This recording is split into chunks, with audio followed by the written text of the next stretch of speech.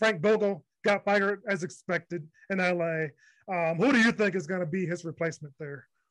So there's a lot of talks. I always like Quinn Snyder. I've always loved Quinn Snyder, even in his days. Excellent coach. Yeah, when he was with Duke, when he was a player for Duke, actually, they coached Missouri for a while, then came to the NBA. And I think Quinn Snyder will take that team because he's a no-nonsense coach. And that's the kind of coach that LeBron kind of needs, is a no-nonsense coach. And I also feel that they need to restructure a lot. We said in the previous show, they need to restructure top to bottom. It's not just Vogel's fault. It is not Vogel's fault. He was a scapegoat, in my opinion. He was the scapegoat. So they need to look at like how to make the team better, because the Lakers are a team. It's not one person. When you had Magic, it was Magic's team, but they play like a team. And when it was Kobe and Shaq, yes, but they play like a team. So they can't have this like bickering and this and that and difference going that. No, you have to get somebody who can kind of steer the ship. I think Quinn Snyder can steer that ship. They need to get rid of Pelinka. He's horrible. I mean, he's been there way too long as a GM. He's just like an Ernie. Ernie was there with the Wizards for such a long time. He missed out on draft picks. He missed out on a lot of good trades, you know. And when they let him go get Tommy Shepard kind of brought a little bit of a different attitude to the game. And that's what the Lakers need, is a different new blood. That's what they need. They need new blood in there to kind of steer this ship back to their former glory. Yeah, as far as what they're going to do, it's hard to say. I've heard Quinn Snyder thrown out there. I can't even predict what they're going to do. I know they're going to get somebody established and somebody who's won championships or at least gone deep in the playoffs. What I would like to see them do is my first choice for them. This is craziness. Coach K. I think he'd be great there. I think LeBron can't walk all over a guy like that. I think he'd be great for them, and they'd have immediate success with a guy like Coach K there. Choice two, a guy who hasn't necessarily had deep runs in the league as far as playoff success or anything like that, but I think his offense would be perfect for their current roster. Like, no changes. If you brought this guy in, this guy will win with that team. And that's Mike D'Antoni, who's a current Nets assistant. If you get that running gun scheme with those guys, like, that'd be insane to watch. Watching Westbrook run up and down the court in that offense, that'd be crazy. But the roster is going to be different, so maybe you don't even consider a guy like that. Hopefully he does get a job next season, though, because what he's done, even with the Nets, he's had success in the league and in the regular season. He's a guy who deserves another shot. But, yeah, as far as what they're actually going to do, I've heard Doc Rivers thrown out there. I don't know. I'm not interested in that either. Really, Coach K is what they should do. But, yeah, that's all. Do you think Coach K will even, money talks. Money does talk. That's what it's all about. So. Yeah.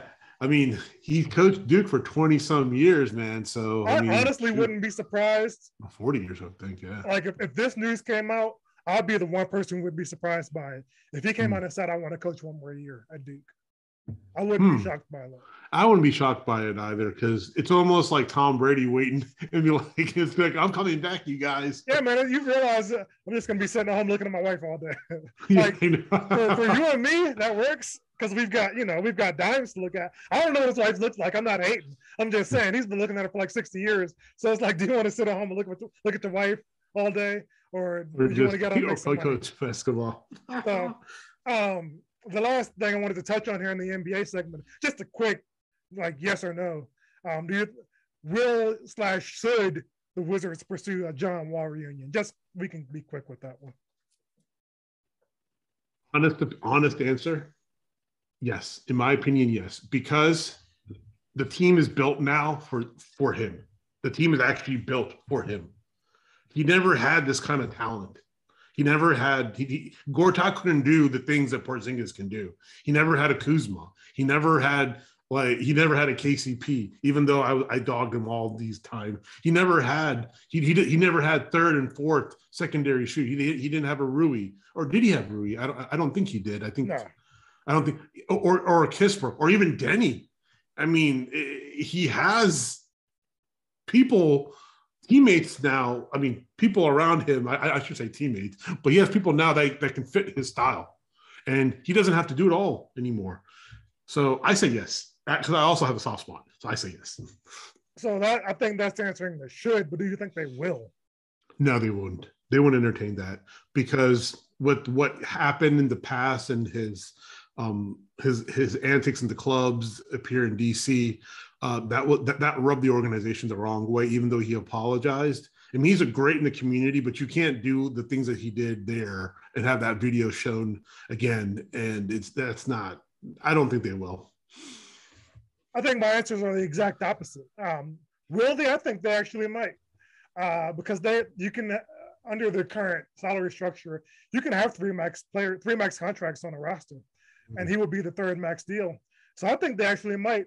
Bill came on and said he was actually open to it. John Wall was open to the reunion. So knowing that it's out there in the universe that nobody's closed off to it, I think they actually might explore it. Should they? Absolutely not. What you said as far as what they have as a roster and what he would bring, I don't disagree with any of that. I just don't trust him as a player anymore. I don't trust his health, and with the size of his contract, I can't justify it. I can't justify him playing half a season on that kind of deal. So no, I'm not interested. Yeah, I mean, it's hard. It's a decision, but hopefully, we'll see what happens. I mean, Tommy Shepard has done some. They actually might. We'll see. Yeah, we can go and wrap up this segment here. Excellent show, Harish. I think we did a great job this week. I think we both brought the energy. Any last words for us this week? As always, brother, nothing. Peace and love. Peace and love. Peace and love. Peace and love. Like, subscribe, follow, support. Out for this week. Thanks, y'all, for staying with us. We are out. Peace.